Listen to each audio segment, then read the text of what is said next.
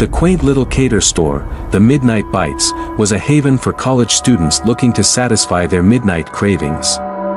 As a broke college student myself, I eagerly took up the night shift job, hoping it would help me meet my ends.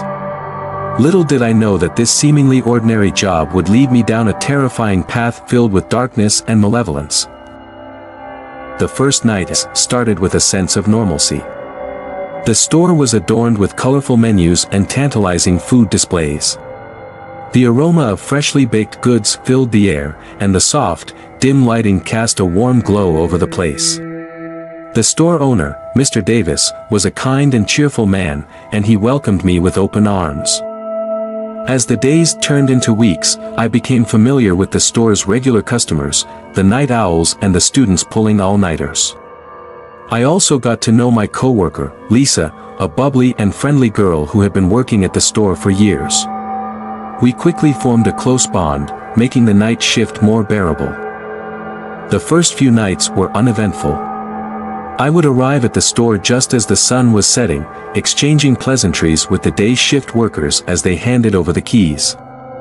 They always left with a cheerful goodbye, blissfully unaware of the unease that settled in as soon as I locked the door behind them. I made every effort to establish a sense of normalcy in those early moments of the night. I would turn on the lights and go about my duties, tidying up the store, restocking shelves, and preparing for the next day. The hum of the refrigerators and the clattering of dishes became familiar sounds, grounding me amidst the pervasive silence outside, but as the hours wore on and the darkness deepened, something strange began to creep in.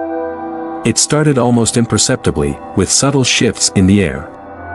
I would feel a chill run down my spine, my skin prickling with inexplicable dread. It was as if a malevolent presence had taken up residence in the corners of the store, lurking just beyond my field of vision. One night, as I was shelving cans in the back storeroom, I caught a glimpse of something moving in the corner of my eye. I turned, but there was nothing there. The weight of unease intensified, but I tried to dismiss it as my imagination running wild. It had to be a trick of the dim lighting, right? But the strange occurrences persisted. Objects would shift on their own, as if moved by an invisible hand. The scent of decay would waft through the air, sickeningly sweet and sinister. And sometimes, in the deepest hour of the night, I would hear whispers, unintelligible yet unmistakably malicious. The more I tried to convince myself that it was all in my head, the more real it became. The line between reality and nightmare blurred as the darkness grew thicker, suffocating me.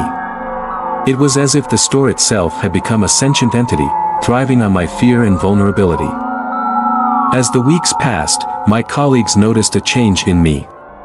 I became hollow-eyed and irritable, unable to escape the clutches of my haunted workplace even during my days off. Sleep eluded me, and the sinister presence followed me home, haunting my dreams and poisoning my waking moments. Determined to confront whatever malevolent force lingered within the store, I delved into its history. I scoured through old newspaper articles and spoke to longtime residents of the neighborhood. To my horror, I discovered that the place was built on an ancient burial ground, desecrated by greed and forgotten by time. Armed with this knowledge, a wave of determination washed over me. I refused to be a prisoner to the dark forces that held sway over Medley's cater store. I prepared a ritual, seeking to cleanse the place and send the malevolence back to where it belonged. That final night, as the clock struck midnight, I stood amidst flickering candles, my heart pounding with equal parts fear and resolve. I chanted ancient words, calling upon the spirits to aid me in my quest. The air grew heavy and electric, crackling with an otherworldly energy. Suddenly, a searing pain shot through me, as if 1,000 icy fingers gripped my soul. The darkness converged, swirling around me, and I could hear the unearthly screams of the tormented souls trapped within the store's walls. As I fought to maintain my grip on reality, I cast one final glance at the evil I had unwittingly unleashed. The ghostly figures writhed and gnashed their teeth, their eyes glowing with malevolence. But amidst the chaos, a single figure stood calm and resolute. It was the spirit of a young girl, her eyes filled with an ageless wisdom. In that moment, the truth struck me like a lightning bolt. The evil that plagued Medley's cater store was not an outside force but a reflection of the darkness within myself. The pain, the anger, the loneliness, I had inadvertently summoned the malevolence through my own insecurities. With newfound clarity, I completed the ritual, banishing the twisted spirits and purging the store of its haunting energy. As the last remnants of the darkness dissipated, a sense of peace settled over Medley's cater store, as if it had been released from an eternal torment. In the aftermath, I quit my job at the store, knowing that I needed to confront the darkness within myself before I could move forward.